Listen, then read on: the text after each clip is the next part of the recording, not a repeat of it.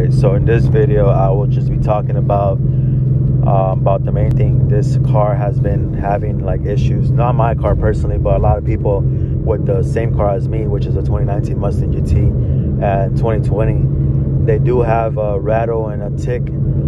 So personally, I haven't had that rattle and tick noise. I haven't heard it. I don't know if it's because my exhaust and all that. So I don't know if it's because of that. Oh my god, fuck this. Check it out. Fucking gas. These gas prices ain't no joke. Alright, anyways, like I was saying, me personally, I haven't had that engine rattle or tick. I haven't heard it. But once it does, like for example, let's say it does happen, knock on wood, it never does.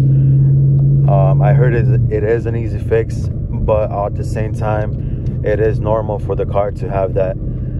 That's just how the car comes with, I guess. I did hear that a lot of people have taken it to the dealership, Ford, and they have told them that that's normal for 2019 Mustangs and 2020s. So I mean, if I do get that, you know, I wouldn't even worry about it because everyone says it's normal. So, but I will try to check it out to see what it is exactly. But I wouldn't really worry about it. But if you do have that engine rattle tick, comment down below on what you did to get rid of it.